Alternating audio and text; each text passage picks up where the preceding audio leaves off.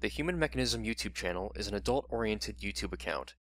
Individuals under the age of 13 should not be watching without the consent of an adult. Hello G.I. Joe and 1/18 scale fans, this is The Human Mechanism. Today we're going to be taking a look at the World Peacekeepers anti-aircraft missile vehicle. The set includes two figures. Any of my longtime viewers would know that I don't have much to say about them. They're placeholders for your G.I. Joe figures. The set includes two vests, two jerry cans, a laptop, two backpacks, and three versions of the M4 carbine. Now we move on to the vehicle. This is based on a Chinese HQ-12 TEL, or Transport Erector Launcher. HQ-12 refers to the type of missile, which is based on the KS-1 surface-to-air missile, but uses a different radar. The TEL itself is a Wanshan Special Vehicle Factory WS-2300. First things first, this is a big vehicle, so make room. The missile system itself can rotate 360 degrees, and the missiles can pivot up and down. The missiles are held in place by rings, and this is one of the very few gripes I have with this vehicle. The rings themselves are not hinged or anything, they're just one piece of plastic with the ability to bend in order to detach the missile. Obviously, these could easily be broken. In fact, the examples I'm showing now are severely stressed, so plan accordingly before buying this.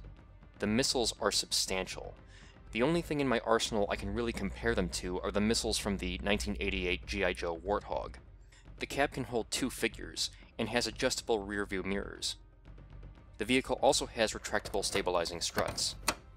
One thing to note is that the bottom of the vehicle is very detailed.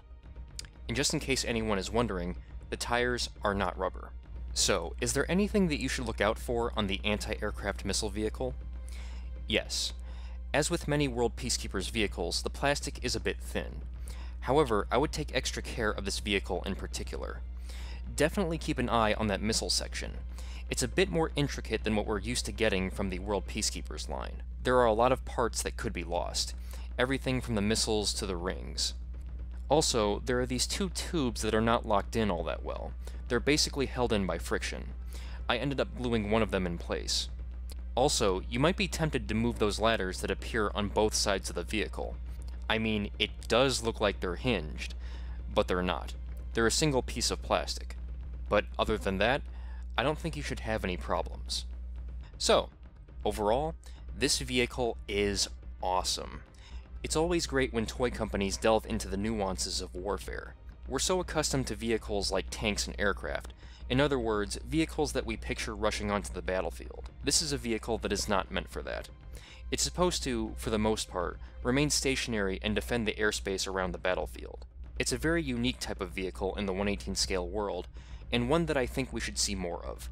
Also, if anything, it's a very nice looking vehicle. Definitely makes a great display piece. So, with that said, the World Peacekeepers anti-aircraft missile vehicle gets a massive seal of approval. See you all later. Yo Joe!